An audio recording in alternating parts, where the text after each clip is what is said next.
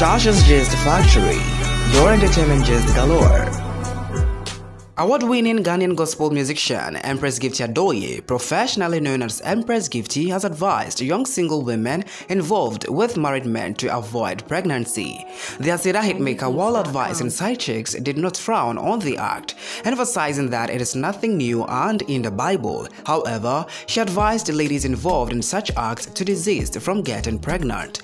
In the words of the crooner come fashionista, if you are a side chick, don't get pregnant for someone else's husband.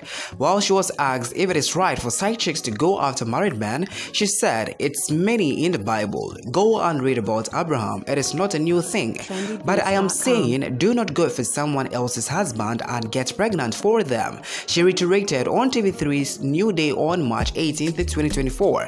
She further stressed that her opinion is already being documented in the Bible, claiming that once a side chick gives birth for a married man, he will discard the side chick. Where's the lie? She's got a point there. According to her, some married men get attracted to side chicks because they have been destined by God as helpers to support them and support the side chicks in financial distresses.